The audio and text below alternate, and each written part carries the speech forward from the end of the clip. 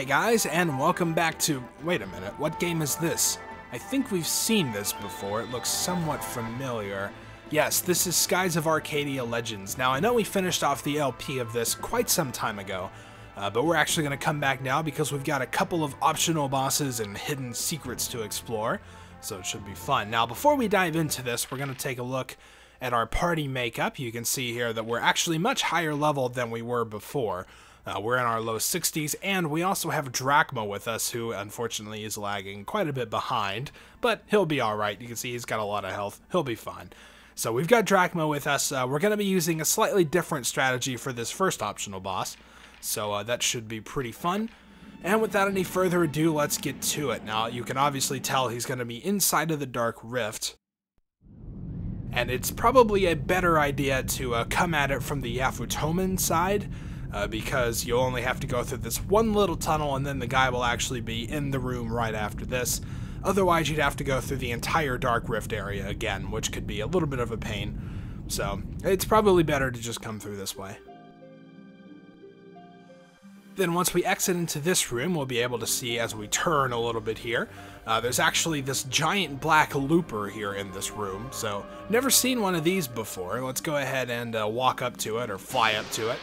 Check it out. You can see we'll enter a battle. And now this isn't a ship battle, despite how big it may look on the map. It's actually just a regular old looper. But if we check it out, we can see it's named Elshin. So yes, this is our first optional boss. Now this guy is available, I think, kind of once like Solstice rises, maybe. I don't actually remember off the top of my head like what the trigger is, but he's pretty good for experience. So if you can actually go back out and fight him again and again and get some pretty good experience from it, so might be worth keeping in mind. Now, the strategy we're going to use is going to use a couple of moves that we haven't seen before. First off, we're going to be using Skull Shield with Vice. And this is an attack, as we can see by the description here. It defends and counterattacks. Basically makes you immune to just regular old physical attacks. So we're going to use that.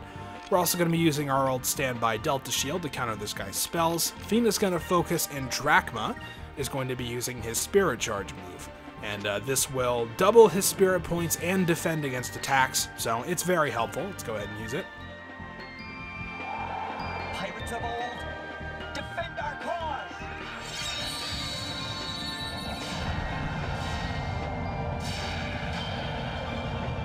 So there's Skull Shield, pretty cool animation. We can skip by Delta Shield real quick, and Drachma should be up next. So you can see that gets us a whole heap of spirit points there. And basically the strategy that we're using here is to kind of just turtle for a bit. All that Elshin can do is either spells like Pyre or Slipara. I think he also has Sack Race, which isn't damaging anyway, so who really cares? But he can either do that or just a regular plain old physical attack. So between Skull Shield and Delta Shield, he literally cannot harm us in any way. Also, one thing worth doing is to actually equip the black map here, because Elshin is a looper and he will run away if threatened too much. So we make sure to get that one on so he actually can't escape. Now we use our Skull Shield, we use our Delta Shield, we focus, and we Spirit Charge. And with that, there's really not too much to worry about. The only thing that's a little bit annoying is that Elshin's regular attacks can cause fatigue, and oftentimes do. So you'll have to be kind of on top of curing that if you want to keep your SP up. But other than that, there's nothing to worry about at all. This strategy works for basically any level as long as you have the right skills available to you. So you can see we're already racking up the spirit points quite a lot here. So we can just keep this up until we get to max and then pull off a prophecy. Just make sure not to accidentally select the wrong thing at some point.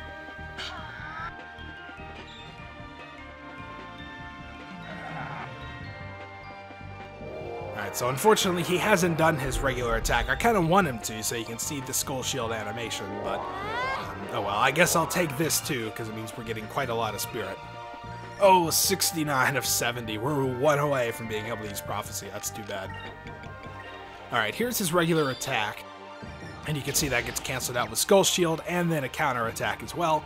So that's pretty handy. Unfortunately for most of the game, that's not really that useful, especially against bosses, because most of them have some sort of special skill that they use, which Skull Shield does not protect you against at all. So that kind of limits its use a bit, but it's actually very nice here. So let's go ahead and get off of Prophecy.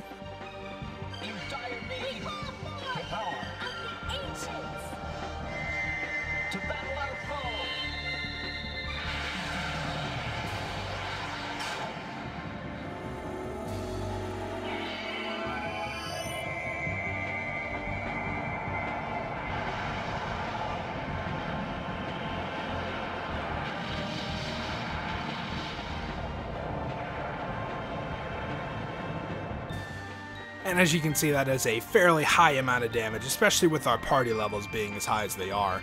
Now, once you damage Elshin for the first time, I believe, he will start actively trying to run away. So we don't quite have enough for a Pirate's Wrath yet, but again, we have the black map to keep him here, so that doesn't really matter. So we'll basically just turtle one more turn, and then we should be able to get him with the Pirate's Wrath. So he can also heal with Sack Race at this point, but it only does 1,000, so there's really nothing to worry about.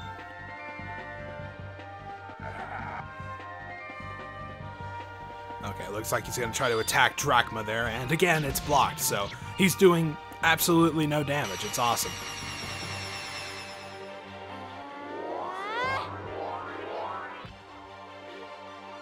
So we should be able to finish it up on this turn. I'm not too concerned about taking any damage, because no one's going to die in one hit here. So we can just use a Pirate's Wrath, we'll have AK use a Delta Shield, and we'll just guard. And basically, I just threw up the Delta Shield so Vice doesn't get, like, put to sleep. And see, there he's trying to run, so there's a good idea to bring out the black map. And there we go. So, yeah, that didn't do too much damage. He wasn't really, like, beefed up or anything, but it was enough to take him down, so that's really all that matters. And as you can see, you get a pretty good amount of experience, 7,500. You also get 15,000 gold, and that's enough to level up 3 of our party members, even at as high a level as we are. So you can fight this guy over and over, and once you get stronger, you don't really have to use that super safe strategy, and that'll help speed it up a little bit too. Alright, so now that we are done with him, we can exit the Dark Rift and make our way to our next secret. Alright, so while we're on the way there, I figure we can go ahead and explain what the things are we're going to be checking next. So in this game, there is a set of secrets called the 3 Secrets, and they have pretty lofty requirements to actually unlock within the game. First off, you have to do basically all of the requirements for Vice the Legend. I don't think you need 100% treasure find in order to actually do that, but I think it's at least 90%, so you do need to have found most of them. You also have to get into, you have to fight and defeat 2,500 regular enemies, as well as 12 non-story ship battles in order to unlock this stuff. So that's why my levels are so high. I basically went into the Looper region and just fought those things over and over. So once you've cleared all of those requirements, these 3 secrets will unlock. 1 is a discovery, 1 is a new weapon, and 1 is an optional boss. So an easy way to check it is there's this guy in the Hamachu Island, I believe it's called. Yeah, you can check with him and he'll tell you stats on how many enemies you've defeated and stuff like that. So now that we have reached where we want to reach, first we're going to take care of the discovery. It turns out if we kind of check along this little mountain range here, at the highest peak, we can find the Golden Hamachu, and this is the first of the 3 secrets. It's a bird-like, unknown creature, shining gold. It's a hybrid between a Hamachu and an ancient animal. Details are still unknown. If you're lucky enough to see the rare bird, your wish will be fulfilled. Well, that's good. So unfortunately, the Golden Hamachu, while it is a discovery in some sense, it's not in others. Because if you check the journal here, there's the Moon Hamachu, which we got from the Moonfish. But, you know, apart from that, he doesn't show up here, and you can't sell his information at a store. So it's just kind of there to find, I guess, just kind of a neat little thing to see. So for the next of our secrets, we're actually going to stop by the nearby Sailor's Island. Basically, all we're going to be looking for is the Mystery Merchant, which, as you know, can show up at the inn here. So this is the closest place to do it. Alright, so it looks like he's here on the first try. Sometimes he's not, and you have to kind of go out and back into the island. It's a little annoying. But we can talk to the Mystery Merchant. He doesn't really say anything different than what he would say before. But if we go into his buy list, you can see he now has the Sky Fang, which, believe it or not, is more powerful than our Vorlik blade that Ryu Khan forged for us. By quite a bit, actually. That 55 is no small number. So you can see in the description, this is the ultimate sword. It can split the heavens. That's pretty awesome. So we're definitely going to buy one of those. And it's only 50,000, so it's actually very affordable too. So now that, there we go, that's the second of the 3 secrets. They're not big, but the third one is much, much bigger. Like I said before, the final one is an optional boss, and that one will be a lot cooler. And we'll also be able to use that battle to see the cool Sky Fang weapon. It actually looks really neat, so pretty excited about that. So now let's leave Sailor's Island and get ready for our final encounter. Alright, and for the final of the 3 secrets, we are going to head back home to Crescent Isle. And you can see, once we kind of dock here and press A, we'll actually get an option. We can now also fight the special air pirate. So yes, this is going to be our 3rd secret, the optional boss, the special air pirate. Let's check it out. So yeah, they kind of have to make this so you can do this at just about any part in the story. So even though we are pretty much leaving for the final battle here, it's like, well, all right, we're home, let's relax. It's all kind of, you know, high-spirited and everything. So then we hear a vaguely familiar voice, and you can probably tell by that punctuation and all that you can guess who this is. So it sounds like there's someone on the deck, and apparently knows Aka. That crude voice, that musky smell. Yes, you all know who it is.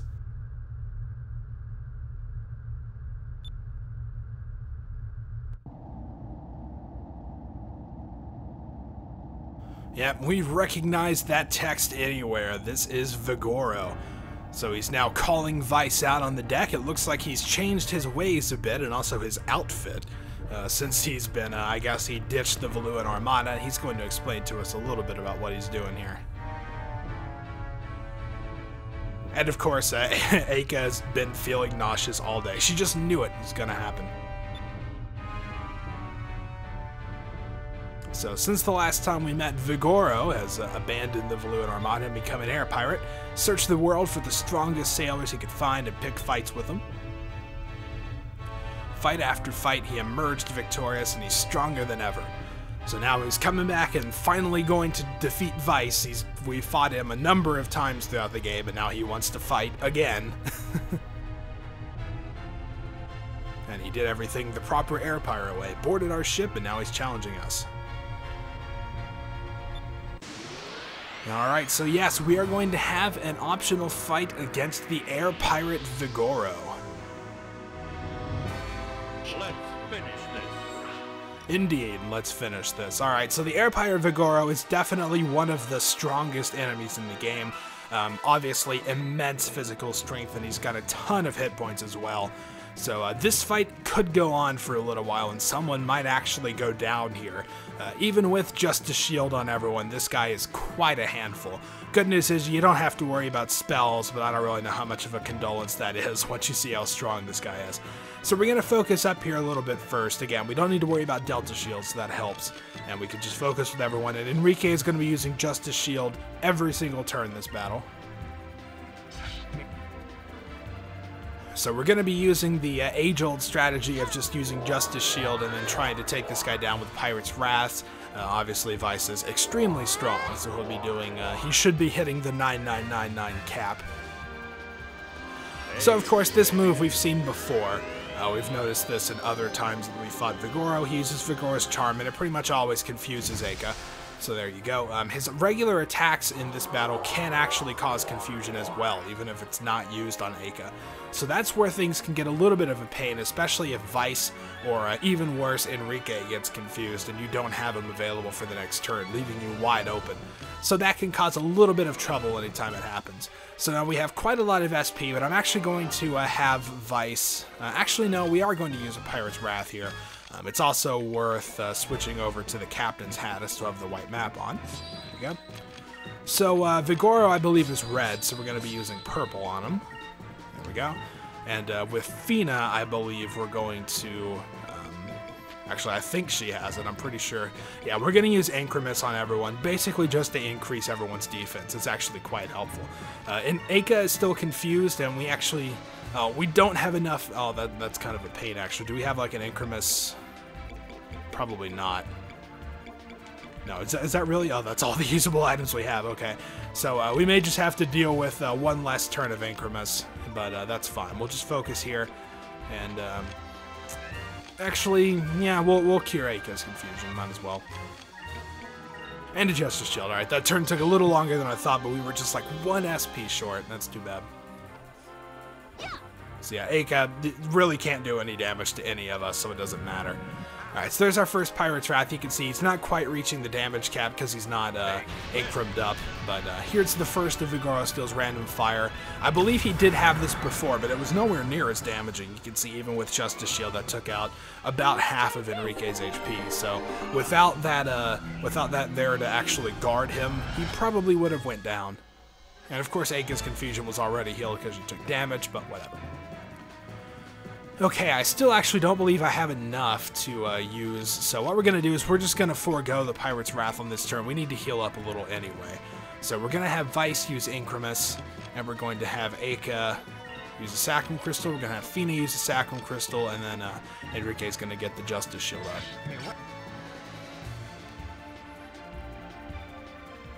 Let's try this.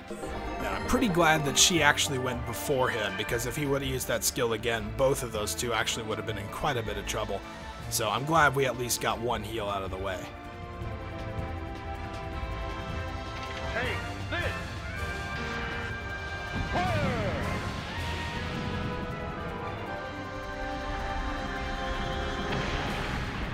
And there's Cannon Fire, a skill that I do believe is exclusive to this form of Vigoro.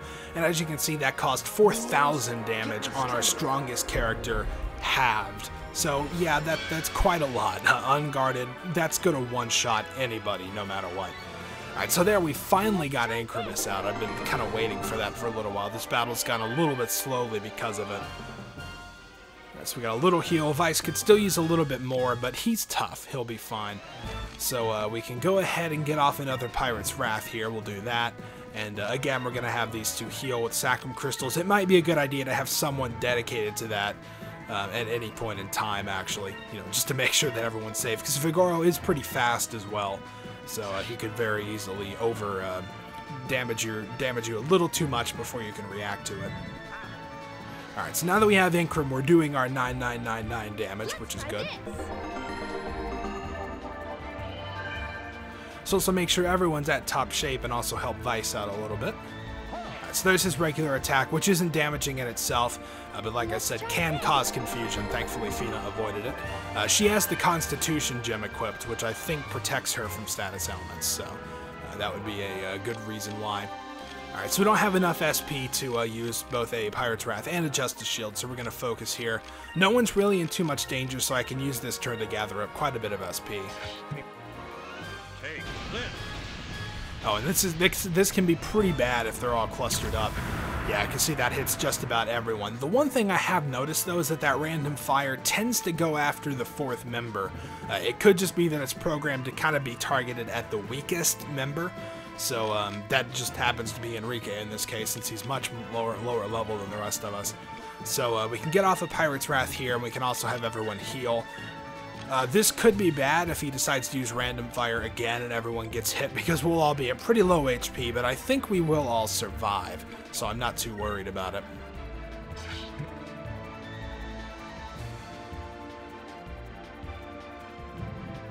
And you can also tell Vigoro has a lot of health at this phase. It's going to take like 5 Pirate's Wraths to take him out. Alright, so yeah, this is kind of what I was worried about. But see, like I said, no one would go down from it, and we have 2 Sacrum Crystals on the way to heal up that much again. So it's not too bad. But like I said, though, this guy can be a handful, even if you're pretty much as overpowered as I am. So let's go ahead and get healed up here. That'll at least ensure that multiple people survive on the next turn. If he uses cannon fire on someone, though, they could be in a world of hurt. So we may just have to deal with that if that comes up. So again, let's get the healing out, pretty much the same as last turn.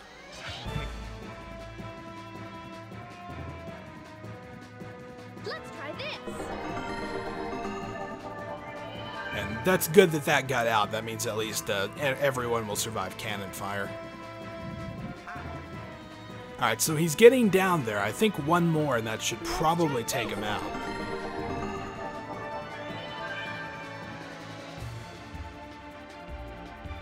Alright, it's actually somewhat unusual that we're getting our turns in before him. He's usually faster than that. So I'm not entirely sure what's going on there, but, well, I'm grateful for it at least, so. Alright, so we've got enough. I believe this Pirate's Wrath should finish it off, but I am, of course, still going to heal everyone and still put up Justice Shield.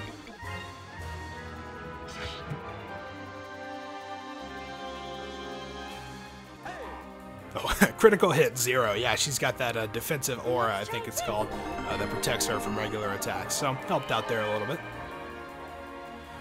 Okay, so assuming this is all it takes, let's get this last sack from Crystal out, and then we'll watch the final Pirate's Wrath of this playthrough.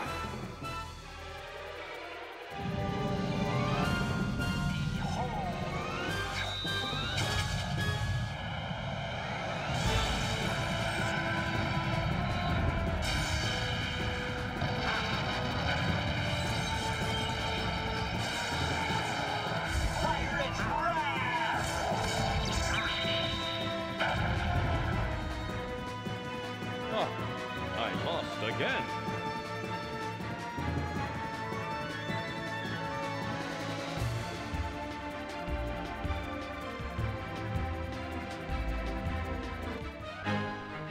So there you go. That fight definitely requires a lot of strategy. I'd say Justice Shield is pretty much a must in that fight. I mean, otherwise, basically anyone could get one-shotted at any time. You also, as you can see, get a boatload of experience for that and a pretty good amount of gold as well. So, pretty cool. We also get some mesh tights. All right, yeah, awesome. I love mesh tights.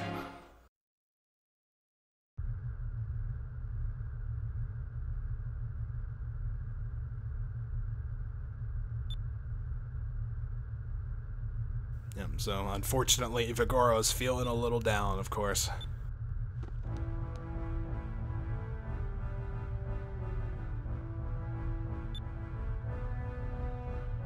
So he's changed his ways and he's decided to adopt our policy of no matter what happens, never give up. Of course, a pretty famous line spoken by Vice earlier.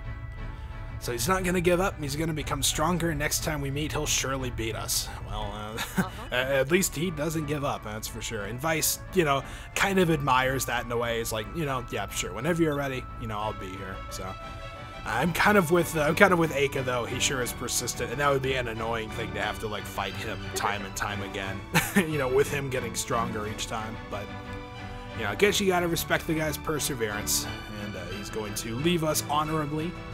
Come back again later, so there we go.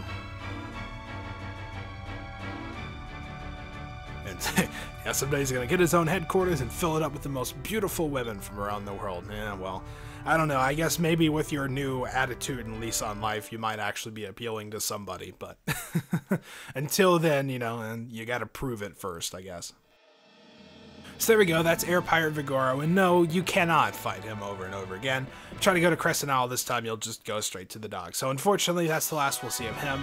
And that's also the last that we're going to see of this game, as far as this playthrough is concerned. That takes care of the 3 secrets, as well as Elshin, the optional boss, and there's really not anything left to show you. So I hope you guys have enjoyed this LP. Again, I know it's been a little while, but I said I was going to do this bonus part, and it may have taken me half a year, but I did it, so there you go.